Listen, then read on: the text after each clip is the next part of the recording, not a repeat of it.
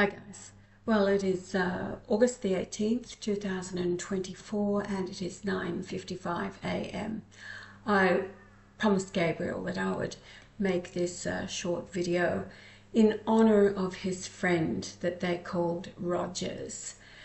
You remember recently, because of your generosity in donations, that Gabriel could help more people, and so they had a car available to them to drive to a village where they were able to bless the 11 families with the 10 kilograms of maize flour and the soap and the matches. Total surprise for the people at the village. Well, it was his friend who made the car available for them. They called him Rogers. Well, he passed away on Wednesday. Some 2 weeks ago now.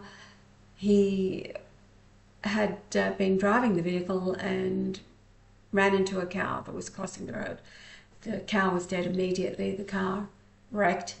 But Rogers took the steering wheel into his chest and that caused blood clots. So Gabriel had been off air and in the hospital nursing Rogers for those 13 days. So we'll go over to Gabriel's messenger, and this is the friend, he says, who took us to the village where we gave the 10 kilograms of food per family. I don't recall well, but I once spoke that his wife lost the child a few weeks ago. When I came to know Brighton's situation, he was so supportive. Where we couldn't go by motorbike, he could get the car from his uncle and then reach far distances. And now he is no more. His name was Rogers. He's such a cool person who liked to joke, who liked jokes all the time. Can I say brave? So in memory and honor of Rogers and his good works, well done, Rogers.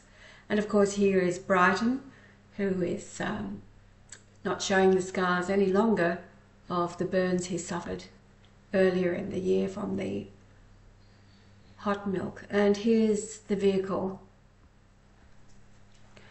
that, yes, did kill the cow, but now Rogers, having passed on Wednesday, I believe, or that's when I got the message from Gabriel.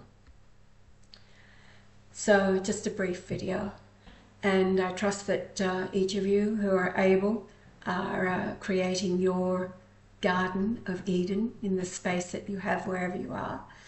I've been working at the spot by the lake, and yeah, I'll do a bit of an upload when I've got it the way I want it. But it certainly keeps the mind. I read something recently on one of these gardening videos that I've been watching, and it's turn off the news and go to the garden.